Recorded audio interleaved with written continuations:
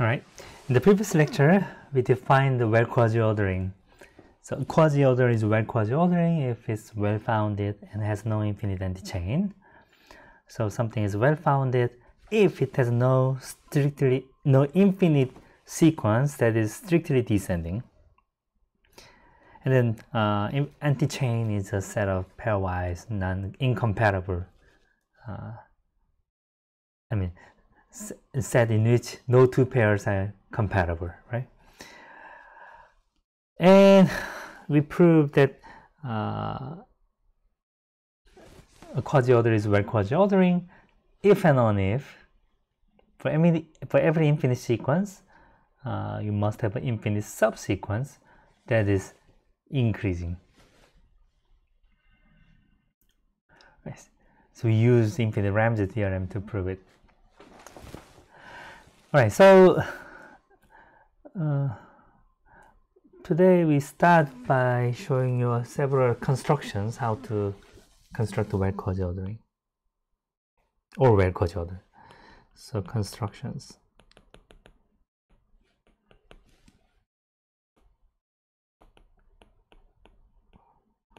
Well-quasi-ordered sets. Okay. So let Q1, Q2 be well-quasi-orders.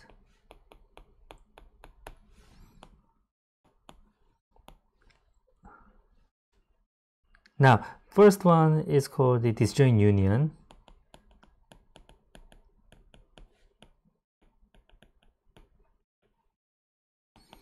If Q1 intersection Q2 is empty, then let Q be the union of these two, and this order, so X is less than or equal to Y if and only if X, Y are both in Q1 and X is less than or equal to Y, or X, Y are both in Q2 and X is less than or equal to Y in the second relations. Then let's define this way. Then Q with this ordering is a well-quasi-order.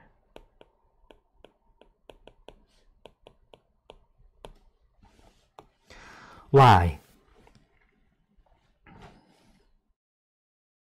Why is this the case? Now we can use this theorem, right? So let me show you the proof so that you can imagine, right? So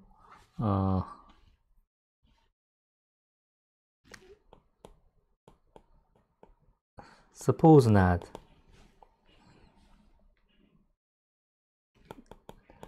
Then there.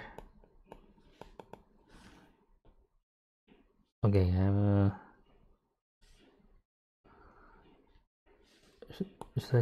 okay, let me let me just use, so let A1, A2, A3 be an infinite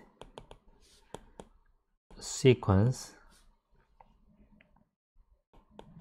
of elements in Q. Then it contains an infinite subsequence of elements from Qi for some I, right? Because you have only two sets, right? Q1 and Q2. Every element either belongs to Q1 or Q2. So by Pearson's principle, at least half of them, but it's an infinite sequence, we cannot say half. Either Q1 appears infinitely many times or Q2 appears infinitely many times.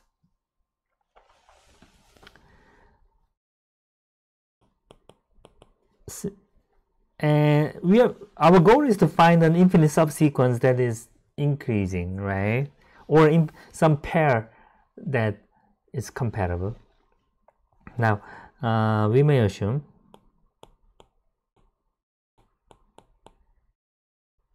this typically we do something like this. We may assume that aj is qi for all j by taking a subsequence. Typically, whenever we prove well-quasi-ordering, we take a subsequence without ruining anything, because what we care is to find the infinite subsequence.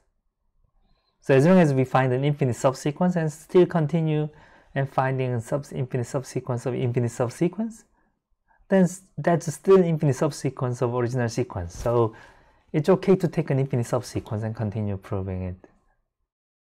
So we can assume easily that aj, all a1, a2, a3, everything is from qi, just by deleting all others, because our goal is to find the subsequence. Then since qi is well-quasi-ordered by this thing, there is I have used that I and j. Okay, so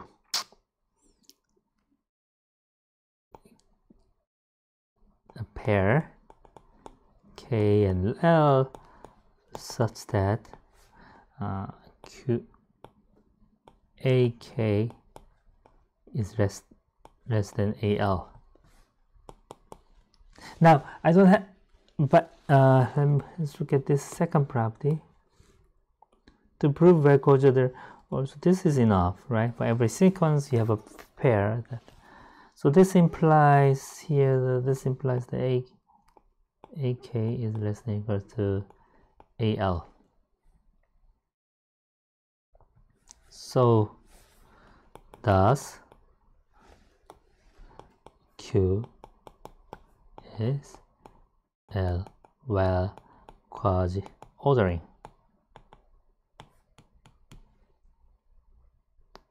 Okay, so that's the proof. So disjoint union is well-quasi-ordered.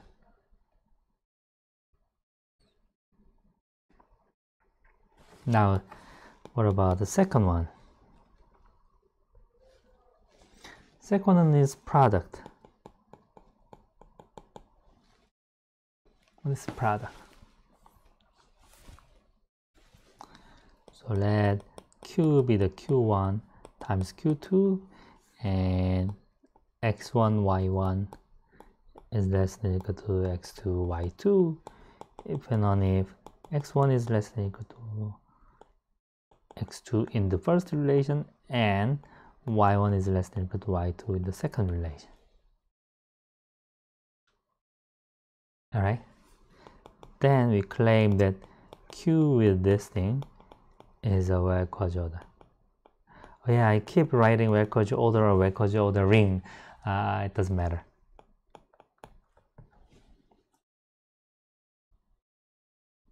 Alright, so why is this well-quasi-ordered? Again, we just use this lemma, right? That's important characterizations, yeah, right? So suppose x1, y1, x2, y2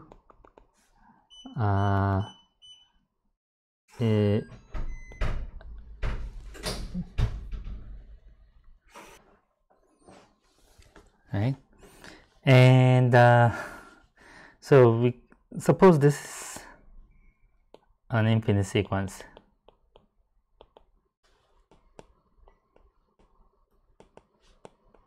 Of Q. Now, since Q1 is well-quasi-ordered by this order, x1, x2, this has an infinite subsequence.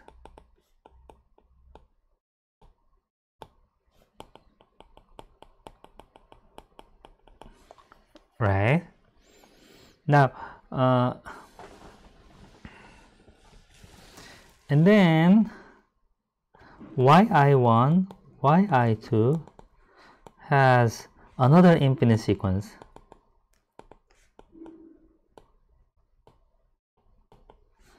xj1, okay, well, how should I say? yij1, yij2, yij3, right? Then xij1, yij1 is less than or equal to xij2, yij2, right? So that's it. So if you see that in this well-quasi-ordering proof, it's quite common that you have subscript of subscripts. I mean, these subscripts could be nested a lot. So what's more convenient is to say, since xi's have an infinite subsequence, we may assume. So here, typically we write, we may assume that x1, x2, x2, x3, x4, this is the increasing sequence. And then we can also assume that y1, y2, y3 is an increasing subsequence by taking subsequence. And then this sequence itself is increasing in Q, so therefore it's well-quasi-ordering. All right. So now we have seen two things, right? So disjoint union and product. Now, what could be more general? Oh, maybe I should say examples.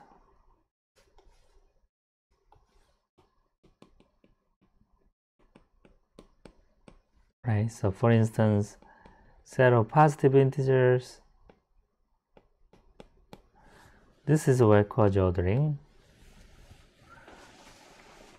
Right, it's well-bounded and has no infinite chain. And by the previous theorem, when you take a product of them, then this is again well-quasi-ordering, right?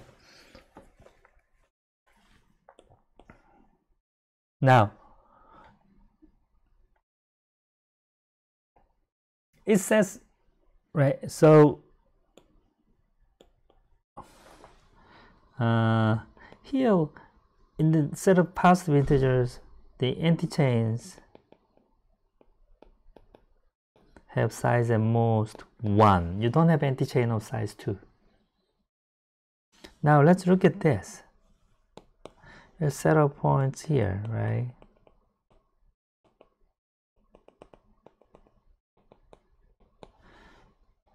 Note that you have arbitrarily large antichains, right? So these points represent some number, right? Pair of numbers, and they form an antichain. So in this case, you don't have an explicit bound on the size of antichain, and yet there's no infinite antichain. Why? Of course this is true because of the proof that we have. Because this is well-quasi-ordering, so it has no infinite antichain. If you want to see directly, now pick one point inside the set. Now all other points either has smaller x values, so over here, or has bigger y values. Smaller x values, and each x coordinate you can have at most one of them. And for each y coordinate you can have at most one of them. Right? So as soon as you have a point x and y, the number of distinct points you can have is x minus 1 plus y minus 1 plus 1. Right? And this is finite. So you see that even proving that this is well-quasi-ordering is not trivial if you just use the definitions, in a sense, right? If you pick something, you pick some points, and then you have to argue why. And our theorem actually continues, right? So you can have like n to the 100, let's say n to the 3, right? We say xi, x1, y1, g1 is less than or equal to x2, y2, g2, if and only if x1 is less than x2, y1 is less than y2. This is again well-quasi-ordering by our proof. Now you can imagine how we're going to prove it has finite anti-chain. It requires something, right? If you want to prove it directly. All right. So our theorem shows that this has finite anti-chain. All the anti-chains are finite. Now think of this: n union, n square union, n cubed union, n to the 4 union. What is this? This is sequence of length 1, sequence of length 2, sequence of length 3, sequence of length 4, etc. So let me write it as n to the less than omega, not w, omega. So this is set of all finite sequences of n. More generally, for q, let q less than omega be this. Oh yeah, I should include okay, n to the 0. What is it? N to the 0, something like empty. So it's a length 0 sequence.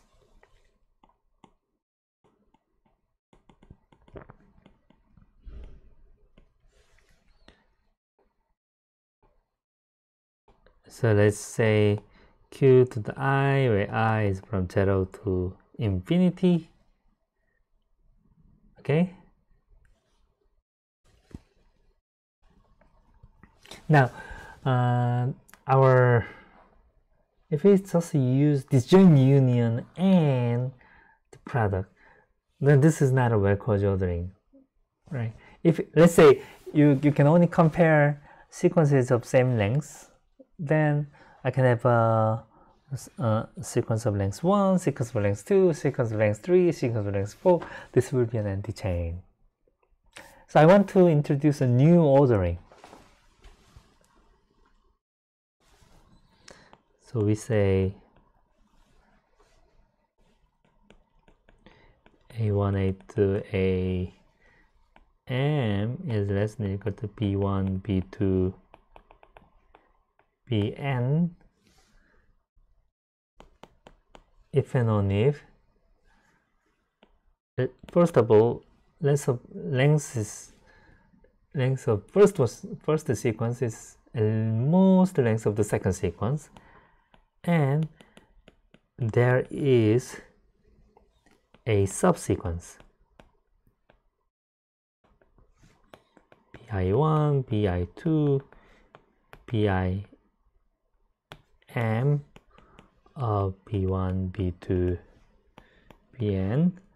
So where I1 is less than I2 is less than I3 is less than IM, such that A1 is less than or equal to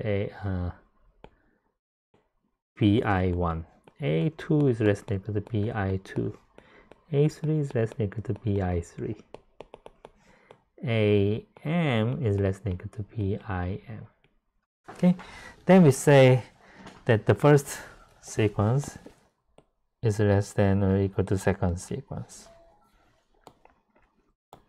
Okay, so this is, so for instance, 2, 5, 7 is less than 1, 3, 4, 1, 4, 5, 8, because I can map 2 to 3 and 5 to 5, 8 to 8, 7 to 8.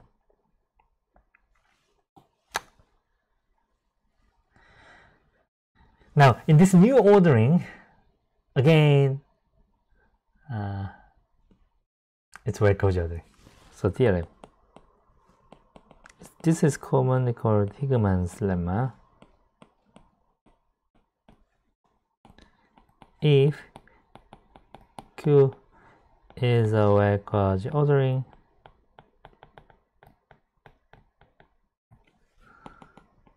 then this thing, let me say this is well-quasi ordered by the Higman ordering. So let me write this as a Higman ordering.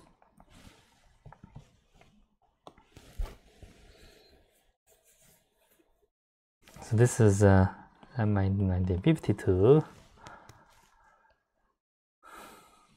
All right.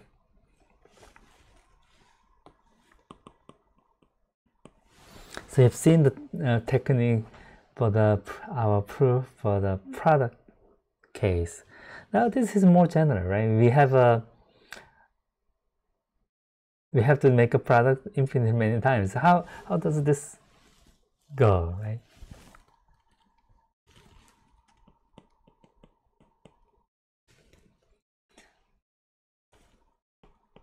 Suppose not. Then Q, this set of finite sequences has a bad sequence.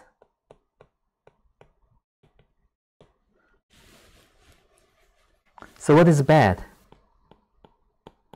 Bad means counterexample. So no infinite subsequence is increasing. Okay, so that's a counterexample that prevents us to prove that something is well-quasi ordering. Remember? Something is well-quasi ordering if and only if it has an infinite subsequence that is increasing. All right. Now, so let x1, x2 be a bad sequence. X1 is a x11, x12, x13, x1 n1, x2 is x21, x22, x23, x2n2, x3 be x31, x32, x33, x3n3, xn is xn1, xn2, xn, no, n is not a good idea. Let's call I2, I3, xi and I. So that's our sequence. Now, among all bad sequences, choose one. So we may assume we chose the one that n1 is minimum, right? we know that there exists at least one bad sequence. Each bad sequence, you have n1, the length of the first entry. And I'm going to choose the bad sequence that n1 is minimum. So let y1 be the x1. Now, among all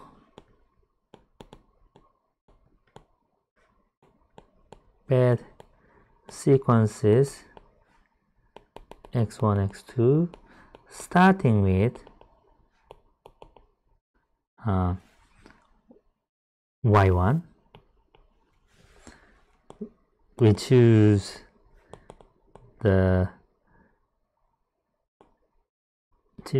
one such that n2 is minimum. Okay, what does that mean? I'm going to assume that in the choice of this bad sequence, I'm going to choose the one that starts with the y1 and the second one has as short as possible. So it's kind of dictionary order. Right, so that let y2 be x2. Now we continue. Among all bad sequences x1, x2, starting with y1, y2, yi, we may assume that x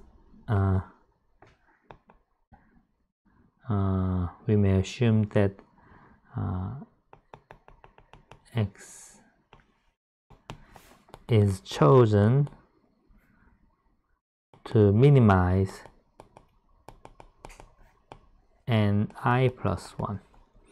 Then let yi plus 1 to be xi plus 1 of that bad sequence.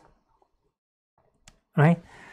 So for each I can, right? So what we know, so for each I, we know that there is a bad sequence starting with the y1, y2, yy. That's our assumption. Okay. Now,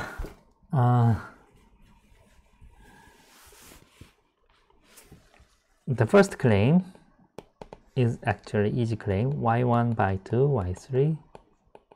This infinite sequence is also bad. Why? Because it contains, right?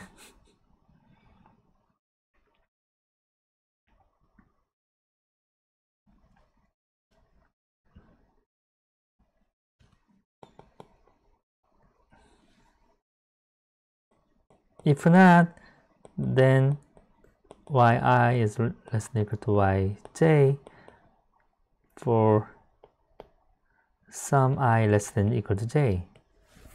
But that's contradiction. Contradiction because there is a bad sequence starting with y1, y2 up to yj, right?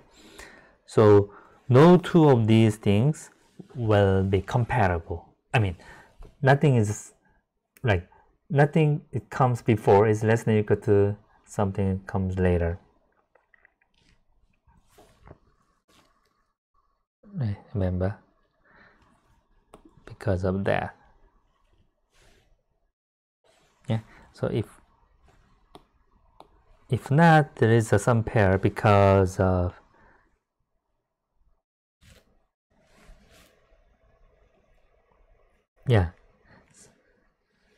If not, then it's not. Then it's right. So something is bad if no two pairs are compatible, right?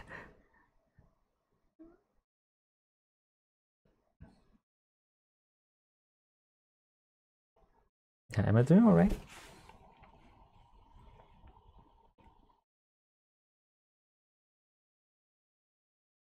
Yeah, this is okay.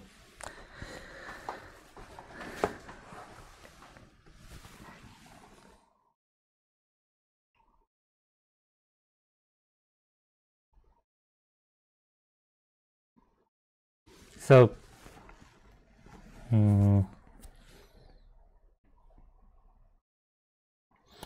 yeah, maybe let me add a remark. So we define band as a no-infinite subsequence is increasing, but that's that is actually equivalent to say that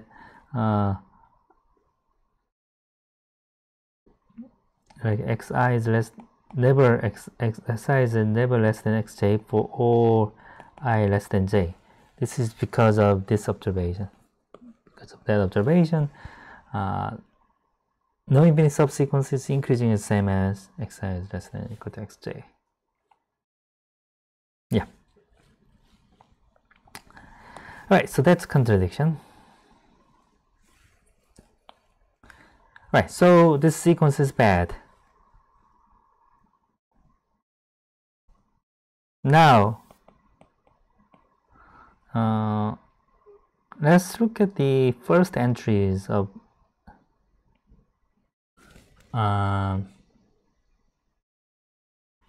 so that means therefore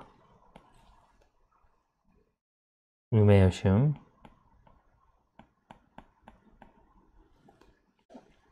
x1 is equal to xi is equal to yi for all I.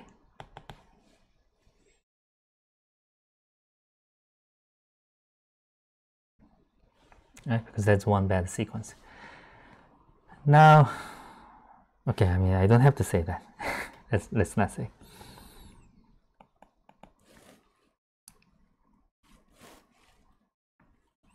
So yi be the first entry of yi.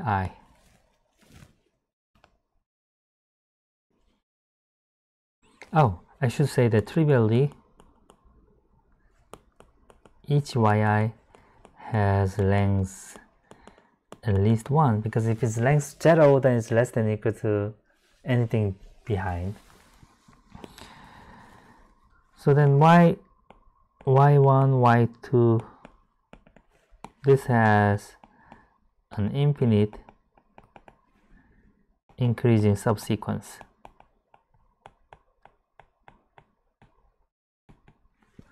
yi1, yi2, yi3, right? Because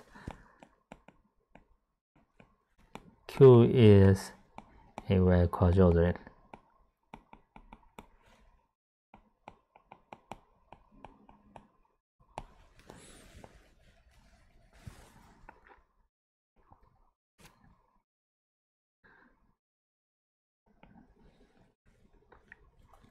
Now here's the thing. So you have a sequences like yi1, right? So this is y1, y2, y3, yi, and then yi1, and then it jumped to yi2,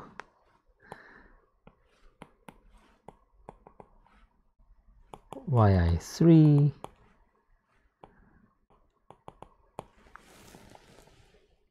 right? Now let G1 be y1, G2 be y2, and G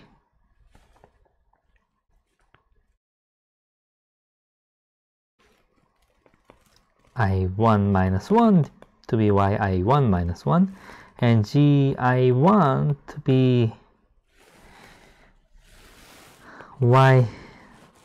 yi1 minus first term. Gi1 plus 1 be yi3 2 minus first term. gi1 plus 2 be yi3 minus first term. So what I mean is, I take this as my g1, g2, and gi1 minus 1, and this is my gi1, gi2, no, not i2, gi1 plus 1, and gi1 plus 2. Okay, now I constructed a new sequence. Now I claim that this is bad. Why?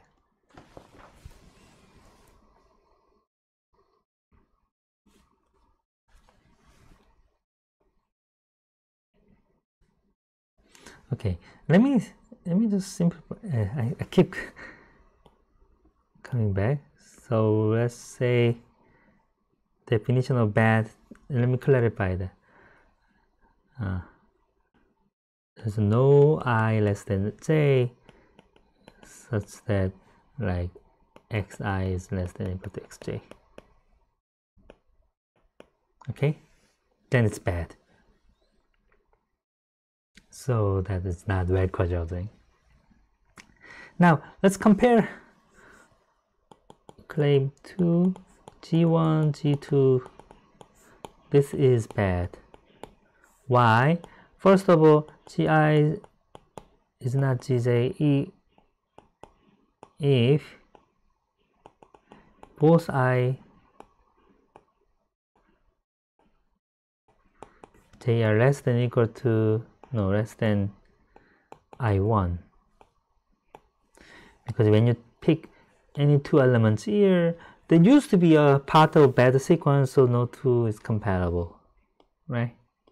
So over here you don't have a compatible pair. And gi is not less than or equal to gj if both of them are bigger than I1, because if so, for instance, if this is less than or equal to that, then you can compare these two, right? This is less than or equal to that, so this whole thing will be less than or equal to that. Because otherwise, like y I now y, what is it, y I, oh yeah, this is another I. Otherwise some, okay, let me just say ya is less than or equal to yb for some a less than b. Okay, so no two below will be compatible. Now let's see what happens if you pick one here, one there.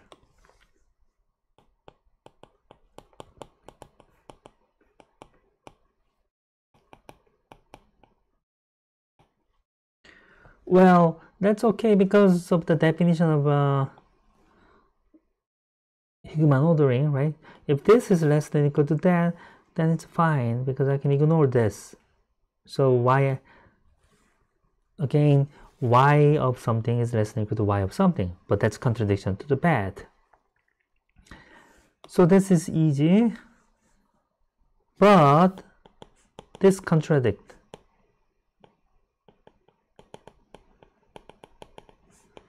The choice of gi1,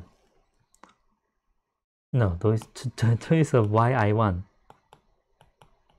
Because when we choose a bad sequence, we chose the one that has shortest length starting with something, right? So when we choose the one, so yi1 is chosen to minimize ni1 among all bad sequences starting with y1, y2, yi1 minus 1. Right? Now we found something that is one shorter. Length is one shorter because we have removed one. All right, so that's the proof.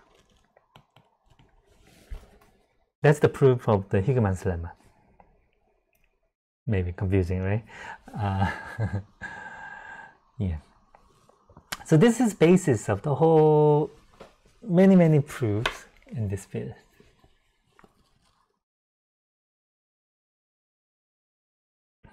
Now the next theorem we're going to show you is the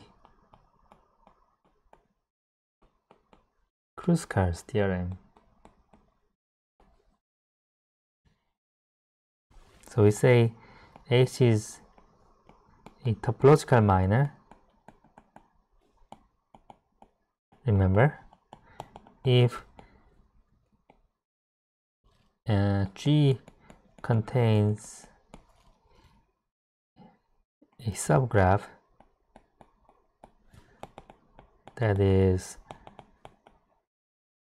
isomorphic to a subdivision of H, then this is theorem due to Kruskal in 1960s.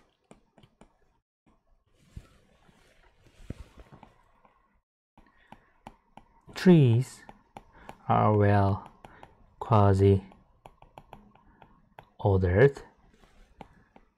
by the topological minor.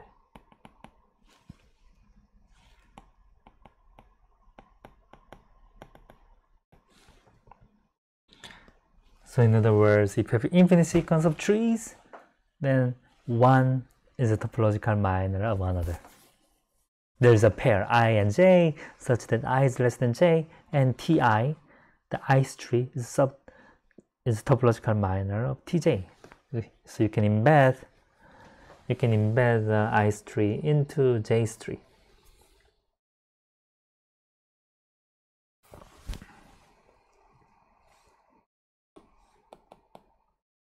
And this proof is due to Nash-Williams.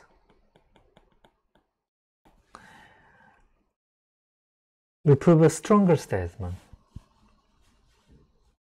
Sometimes it's easier to prove a stronger statement.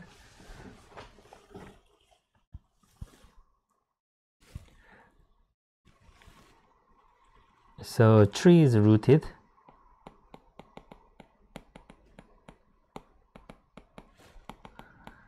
Tree with one specified root, specified vertex called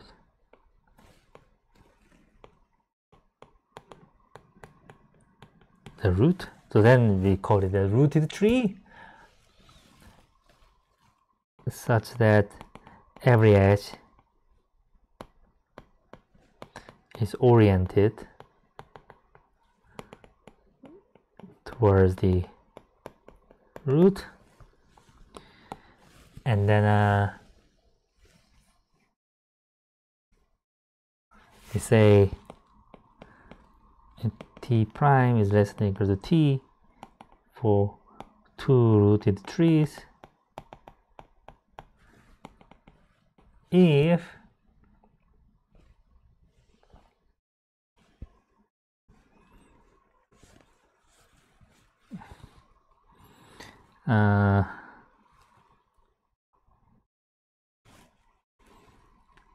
the each edge, okay, how would I say precisely?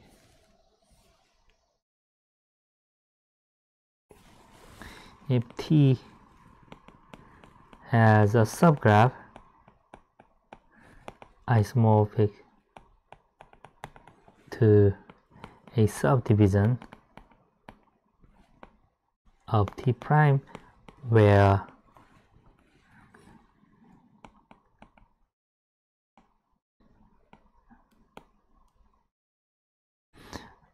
preserving orientation.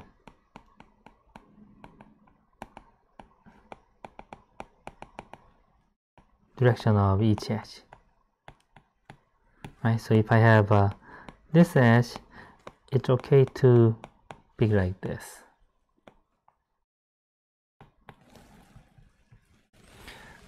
So we want to make it harder, right, to be to satisfy these relations.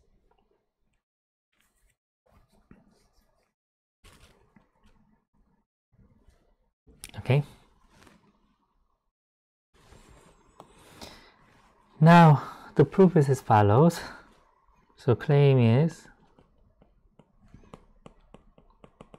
rooted trees are well quasi-ordered by this. So if not, then there is a bad sequence T1, T2, dot, dot, dot. Now choose T1 so that number of vertices of T1 is minimum. Okay. Choose Ti so that among all bad sequences, starting with T1, T2, Ti minus 1, number of vertices of Ti is minimum. Then if I want to be really precise, I can say, okay, each Ti, let's say each Ti is Ui, and then we have sequence U1, U2, U3, and which has the property that there is a bad sequence. For any I, there's a bad sequence starting with U1, U2, Ui, and then by the assumption this sequence of U's is already a bad sequence, and then it minimizes the length, and therefore we can assume that T1 is equal to U1, T2 is equal to U2, etc. But that process, I can say, thus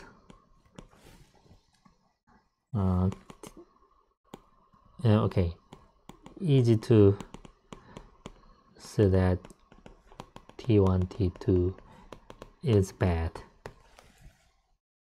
All right. Now let Bi be the set of components of Ti minus root.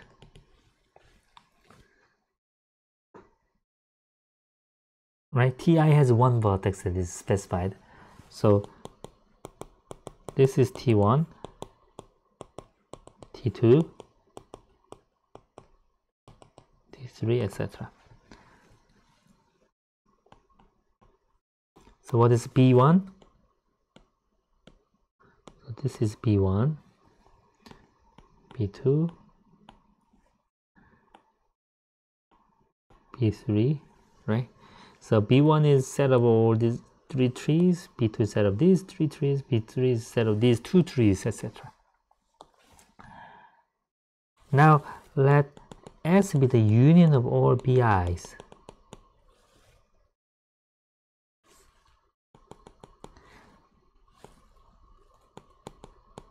Since S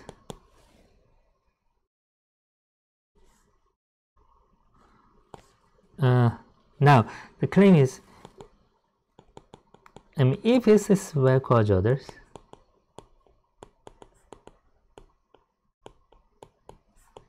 by our relation, then the sequence of elements of finite sequence of elements of S is also well quasi-ordered.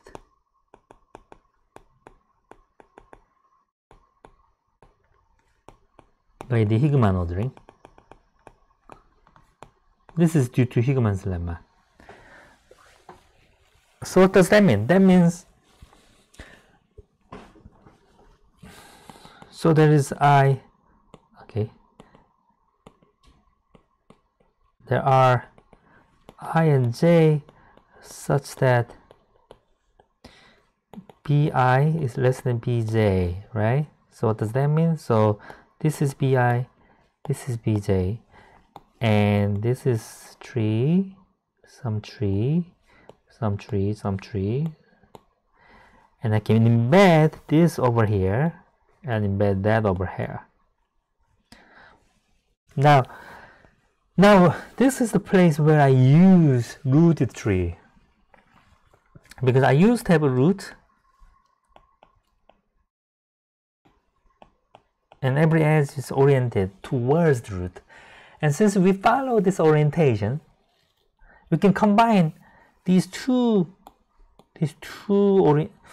embeddings, because all the path is oriented towards the root, so I can glue these things together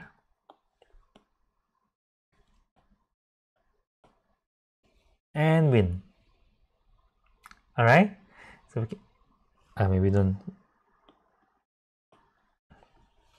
Of course, there are places, so root can be, I didn't require the root is mapped to root, because it's possible that bi has only one leaf, and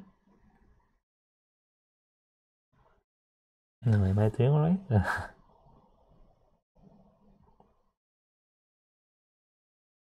Oh, actually it's okay. Yeah, root is mapped to root, that's fine.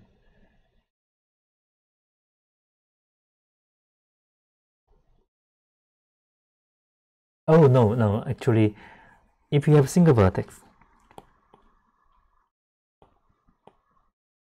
No, it's okay, I think it's okay. Hey, so this root, I map this root to the root.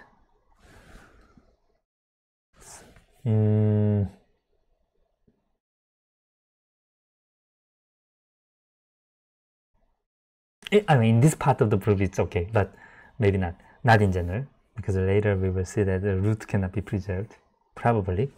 All right, so in this case, we see that ti is less than or equal to tj, contradiction to the fact that the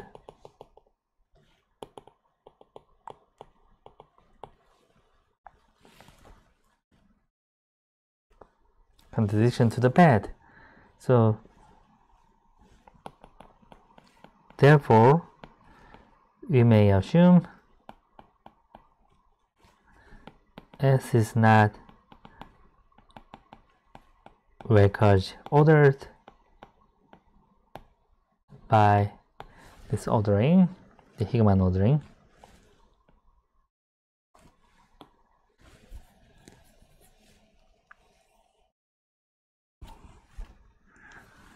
So S contains a paired sequence.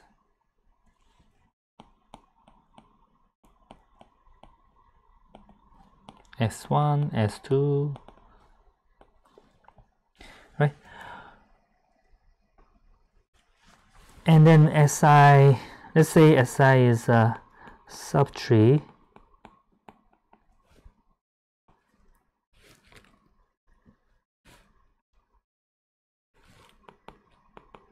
Si is, let's say, BAI for some AI, right? And we may assume that A1 is less than A2, less than A3 by taking a subsequence,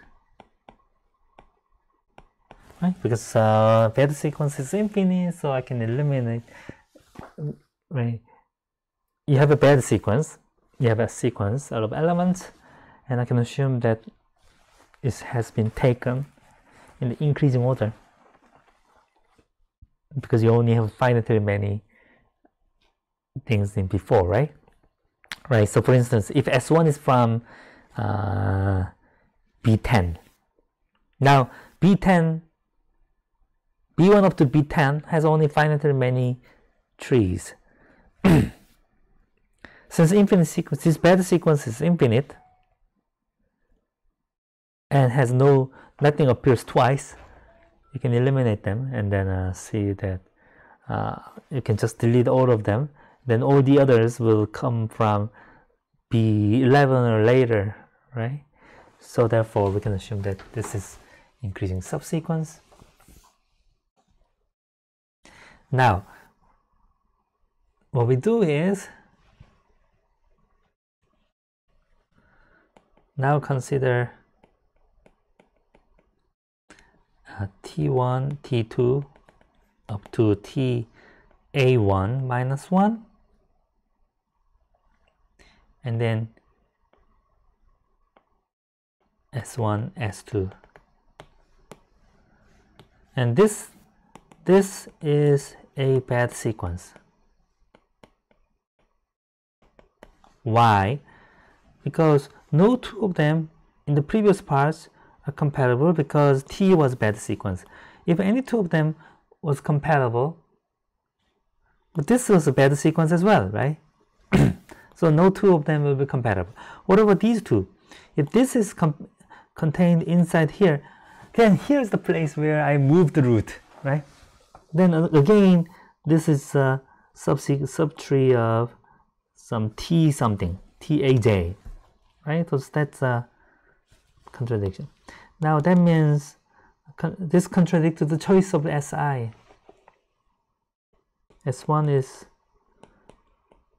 smaller than TAI,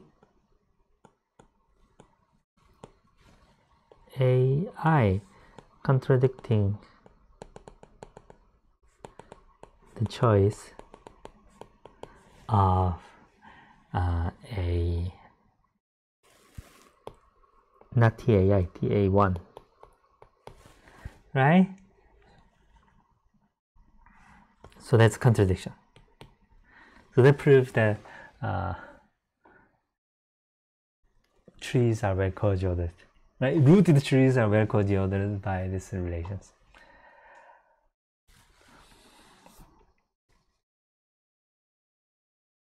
Now you will see that graphs are not well-quasi ordered by many relations. So let me give you an example by subgraphs. Why? Because you have infinite anti-chain.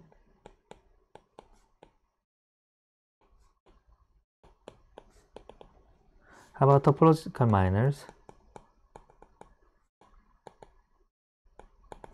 They're not well-quasi ordered.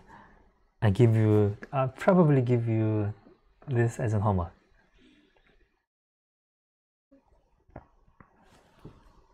Okay.